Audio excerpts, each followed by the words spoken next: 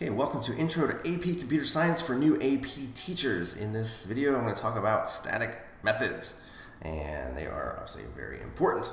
So, first topic is what is a static method? Talk about the basic structure, making sure the students understand the difference between what a method call is versus a method definition. Now, they've seen method calls before in the strings unit or also in the math class, so math.square-root, string.length, for example.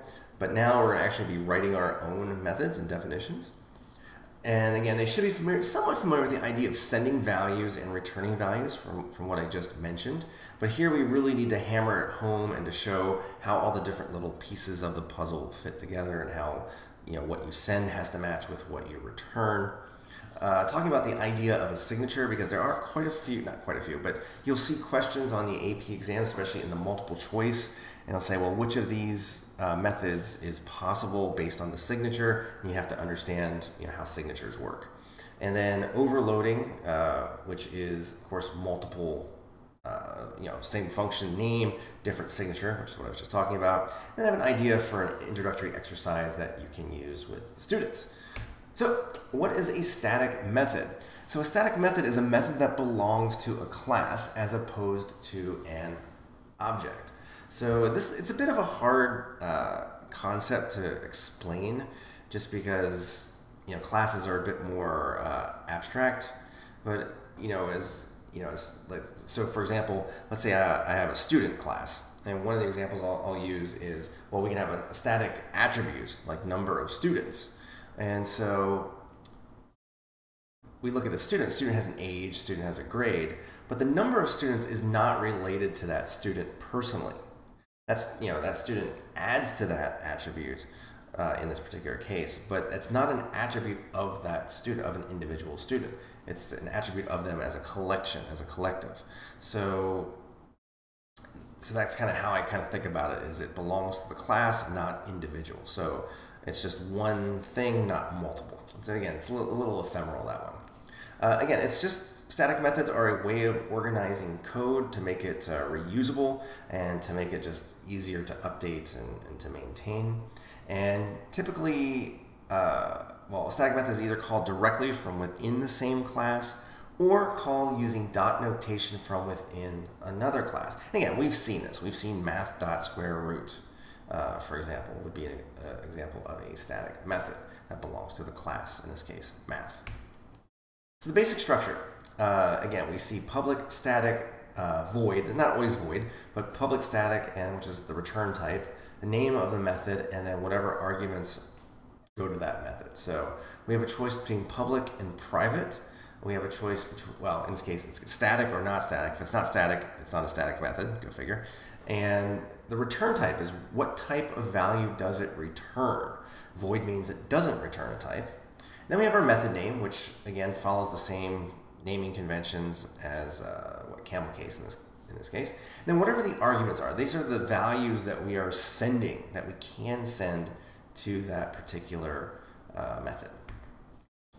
So the method call versus the method definition. So we have to first define the method. And what's nice about Java is it doesn't matter if you define it afterwards or define it before, because in the compilation process from source code to bytecode, it just kind of fixes all that for you. Other languages, the order is a bit more important.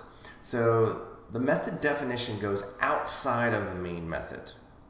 Okay, so that's important. So make sure that the students have closed the main method, and then the next these static methods come afterwards. Typically, I put it afterwards. And the method call comes inside another method, usually the main method, but a static method can call a static method, which could call another static method. This is not uncommon, but for most of the programs that we do in AP Computer Science, typically you're calling from inside the main method, although you will see a few exceptions to that.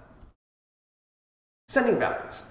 So we can send values to methods, and as I mentioned, we've seen this before with math.square-root. So in this case, we're sending the value 25.0 to the static method sqrt. And the number and type of values sent must match what you see in the definition. So if we were to look at the .square-root method definition, in Java somewhere, if we could find that, we would see in there double something, because it accepts a double. Returning values. We have a choice of whether or not to return a value. We can also return objects. I should have mentioned that. We can also send objects. But at this point, the only type of object they really know is a, well, I guess no, we did the person object. So, but typically speaking, you're sending values, and then later you start sending a bit more object type stuff. And technically it's an object reference, which is something that should be brought up, either sooner or later. Anyway, so you can see in this example, double x equals math.square root 25.0. So the value that we're sending is 25.0, and we're returning, of course, it would be 5.0, which would then be assigned to x, which is also a double.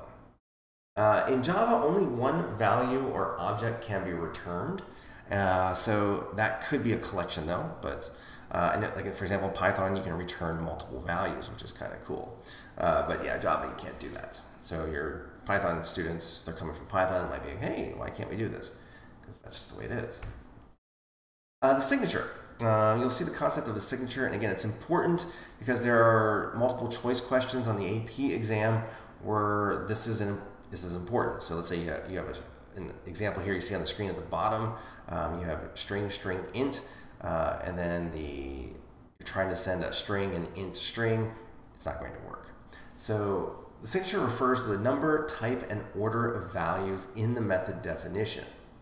So this example, public static double x, a lot of doubles there. So the signature here would just be a single double value. But you could have a signature like so: first, last, like first name, last name, age. So in this case, string int. And what I tell my students to do when they're taking the test is just a little bit of a shortcut, is to write the signature like this. So capital S, and I. So that'll they're not going to have like some other, object with the same capital letter, typically speaking.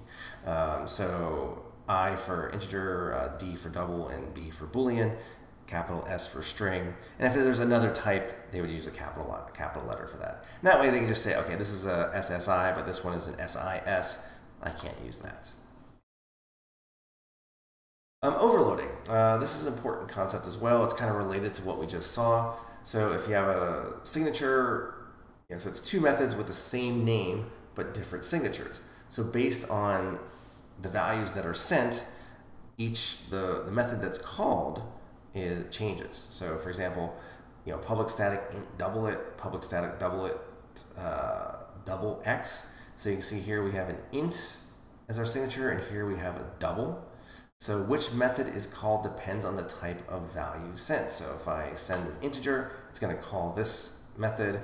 If I send a double, it's going to call this method. Okay? You can do a lot of interesting stuff with that, especially with constructors when you get to that later. And for my introductory exercise, this is one I actually tend to do before I explain all these things, or we can do it after as well. So what I do is I have four students, I ask for volunteers. I have them stand, spread out in front of the board, and above each student, I write, void print 42, int get the answer, void print double, So each student represents one of these methods. And then I'll take some paper or a mini whiteboard, on those days when I have one, and write a number on it. And I give it to a student. I say, okay, you choose which method to call, but if it takes, so for example, in this case, if you call this one, then you have to actually physically take the whiteboard over, or physically take that piece of paper over and give it to that student, and then go sit back down. Now, in the case where there's a return type, that student at the board has to then either take a little whiteboard or a piece of paper and walk it over physically to that other student. Now, you could just do, take a tennis ball and say, they throw it, hey, here's a 4, and the person catches it, hey, here's an 8. So they just really visualize that process of passing values around the program, at least in the real world. So moving those numbers or tennis ball, whatever adaptation you want to do. It could be a little frisbee or something, depending on how safe your students are. My students are pretty safe, so a tennis ball works, or even a ping pong ball if you're worried about injuries. So that way, you're sending values back and forth, and they're visually seeing it, and also a little bit physical activity. It's nice to get the students out of their chairs when you can, especially in a coding course. That's how I introduce these concepts with the students and practice them. So topics today were, what is a static method? We looked at the basic structure. Again, make sure to emphasize the difference between the method call and the method definition. Sending and returning values, again, this is one of those things that kind of confuses students. A lot of times they'll call it, but they won't assign the return value to variable, and then that value is lost. You see that a lot.